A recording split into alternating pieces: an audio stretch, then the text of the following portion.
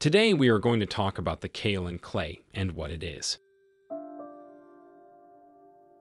Kaolin clay, also known as white clay or China clay, is a type of clay that is widely used in a variety of products, including cosmetics, paper, ceramics, and pharmaceuticals.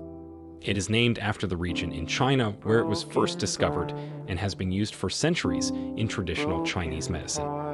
Kaolin clay is made up of kaolinite, a type of aluminum silicate mineral. It is known for its gentle, soothing properties and is often used in skincare products for its ability to absorb excess oil and impurities from the skin. It is also believed to have anti-inflammatory and antioxidant properties, which may help to reduce redness and irritation. In cosmetics, kaolin clay is often used in face masks, cleansers, and exfoliants to help purify and nourish the skin. It is also often used in natural deodorants and toothpaste due to its ability to absorb impurities and odor. In addition to its use in personal care products, kaolin clay is also used in a variety of other industries.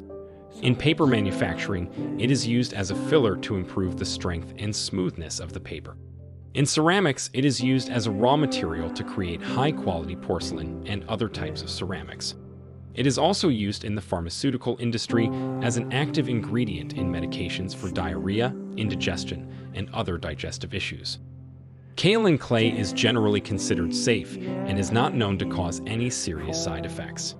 However, some people may be sensitive to it and may experience skin irritation or allergic reactions when using products that contain it. It is always best to do a patch test before using any new product and to consult with a healthcare provider if you have any concerns. In conclusion, kaolin clay is a versatile and widely used natural product that has numerous potential health and beauty benefits. It is known for its gentle, soothing properties and is often used in skincare products to help purify and nourish the skin. It is also used in a variety of other industries, including paper manufacturing, ceramics, and pharmaceuticals.